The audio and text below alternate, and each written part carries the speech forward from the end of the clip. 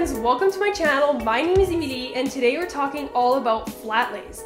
I'm going to show you how to create your very own setup so you can take your own product photos or Instagram photos at home. And the cool part is you don't even need to be a photographer. All you need is $10 worth of materials from the dollar store and a camera. And that camera could even be your smartphone. So anyone can do this. Let's hop right in. I'm really excited to show you how it all works.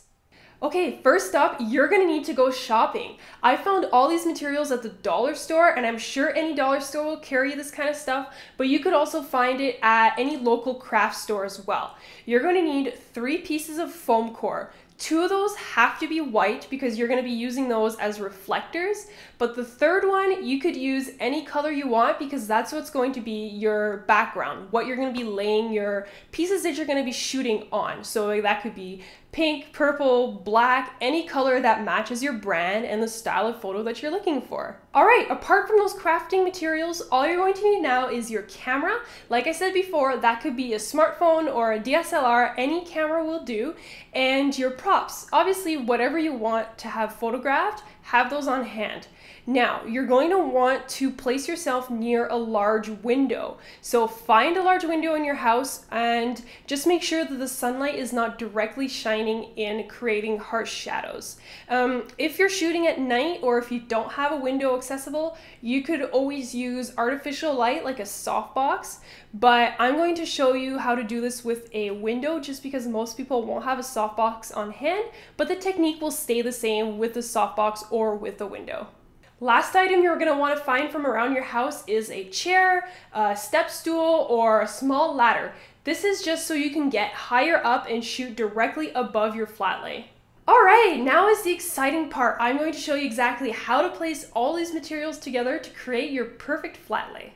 Step 1, place your foam core board that you want as the background of your photo flat on a table or on the ground in front of a window. Step 2, find a way to stand up the white foam core board right in front of your light source. This will act as a reflector and fill in the shadows on the other side of the light source. If you want to fill in even more shadows, you can place that third white foam core board standing up to create an L with the first one that you just placed. That'll reflect even more light and fill in even more shadows. Step 3, place all your items on the board.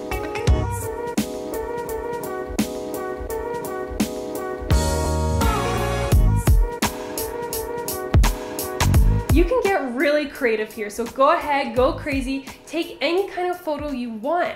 But I'm still going to share with you a few tips on how to create those classic flat lay photos that you've seen on Instagram in case you wanted to keep a more traditional style and stick with that look. First tip would be color palette. Try to stick with items that have similar colors or similar tones. This just helps bring all your items together in the photo and makes it look pleasing to the eye. Second tip would be to use negative space. Don't be afraid to leave some empty spaces on your flat lay. This avoids your photo looking cluttered and avoids making the items that you are photographing get lost in everything else that's going on. Third tip would be to create a focal point. Make sure to choose maybe 1 or 2 items to place in your photo and then decorate that with smaller items. That way, let's say you're shooting your product, people are not confused as to which is your product in your photo. It'll be obvious that the larger item is what you're trying to sell or what you're showing off, and then everything else around it will just be decorative. Fourth tip would be to create layers. Don't be afraid to place items on top of each other in the flat lay. This just adds a little bit more depth to the photo and makes it look even more realistic. So for example, place a sweater and then place your plate on top of it, or place a notebook and have the pens lying on top of it with a coffee cup on it. This again adds a little bit of realism and makes your photo look like it wasn't staged, even though it totally is. Alrighty, now is the fun part. Your items are all placed, your lighting is good, it's time to take your photo. If your items are on the ground, you might not need a step stool if you're tall enough to go directly above it. If your items are on a table or a little bit higher, just step up on the step stool or on a sturdy chair and then make sure that you're directly above your flat lay and snap that photo. Be careful not to create any shadows with your body, so be sure that you're standing on the other side of the light source. That way you're not creating shadows on the flat lay itself.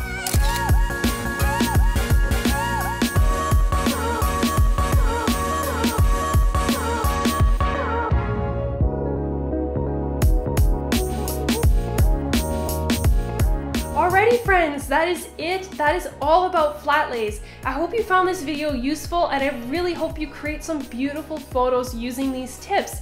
I want to see your photos. I want to see your results. So tag me on Instagram, tag me on Facebook, tag me wherever you share these photos, because I want to see them. I want to give you a like, and I want to give you a follow. And if you like this video, please give me a thumbs up, comment below if you have any questions, and last but not least, subscribe to my channel so you can stay up to date on all the future videos. Until next time, friends, have a good one. Bye. Luna, if you saw the mic moving, it's because of her.